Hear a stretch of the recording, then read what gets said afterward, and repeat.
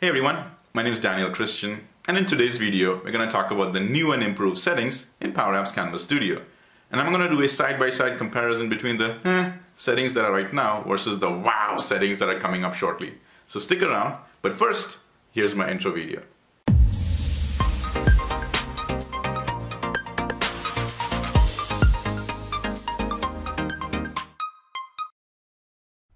So let's get started. Now what I'm going to do is a thorough side-by-side comparison so you can actually see the differences. Now here I've logged into the Power Apps Canvas Studio. Nothing new, you're already familiar with this. And this is what it looks like. This is what the new one is going to look like. And again, the Canvas Studio is the exact same, it's the settings. But did you notice something? Alright, let me do it again. I came here, this is the current Power Apps Canvas Studio here. When I come in, bam, this first thing shows up over here. So old, new, old, new. The immediate first thing is that now settings is right one of the items. It's the sixth item on the menu bar, which is great because now I can just click on it and the settings shows up. I won't click on it yet because I will come over here to the old one and go to a file, and here's where the settings are. And so when I click on the settings, this is what it's always been. I've been so used to this, and it's not bad. It's not bad.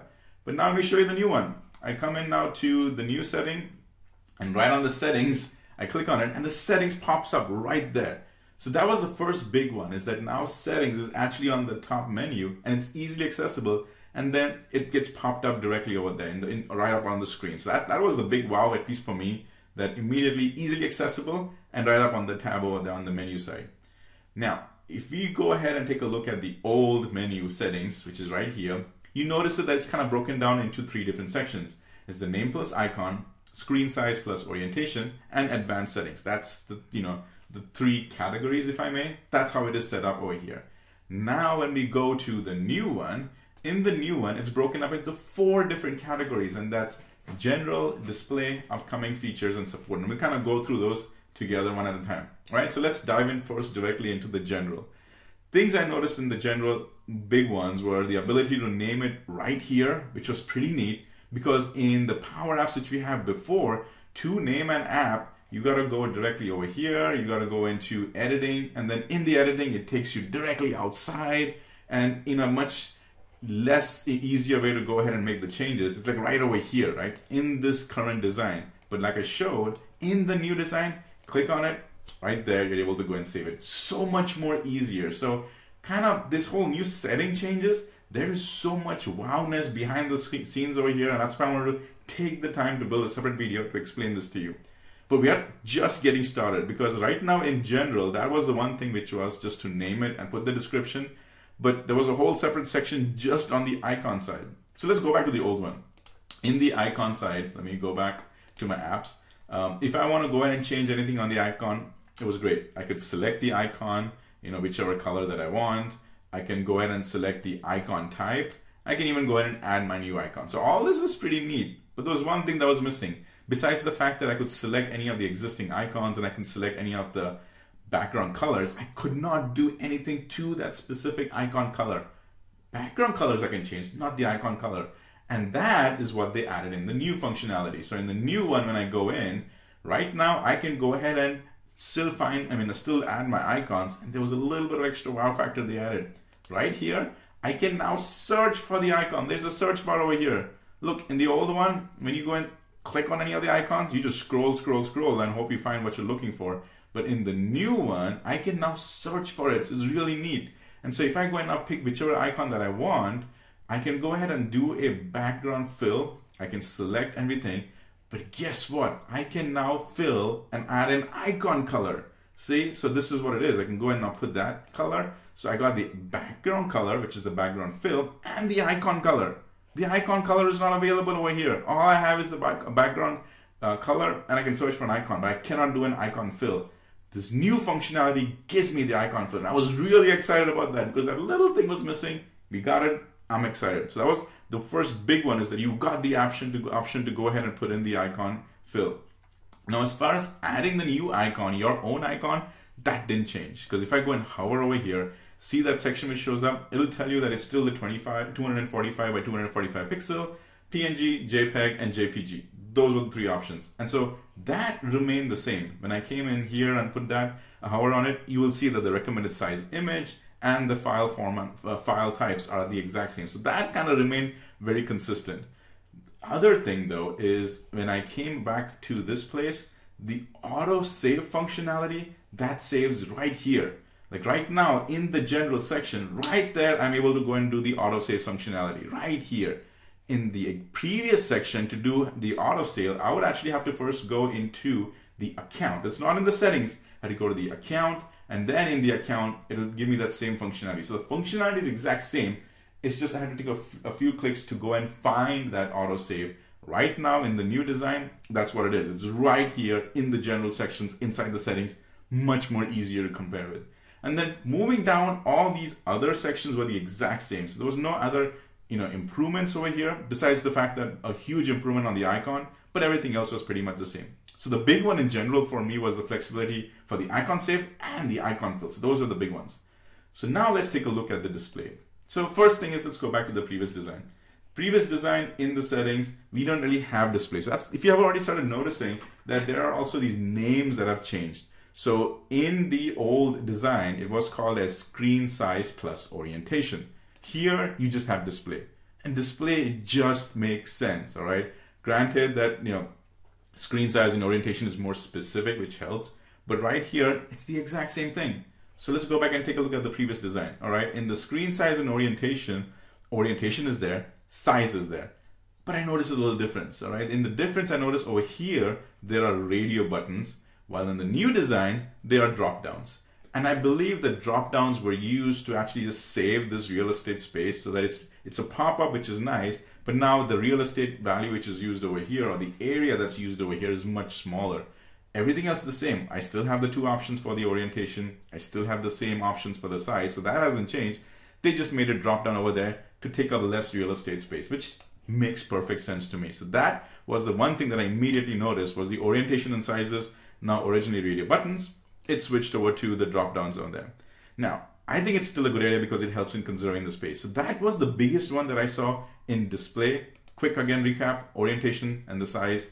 That's what the name was, screen size and orientation. Over here it's orientation and screen. Now, when we go and talk about the upcoming features, well, the upcoming features really wasn't there before. It was just called as advanced settings.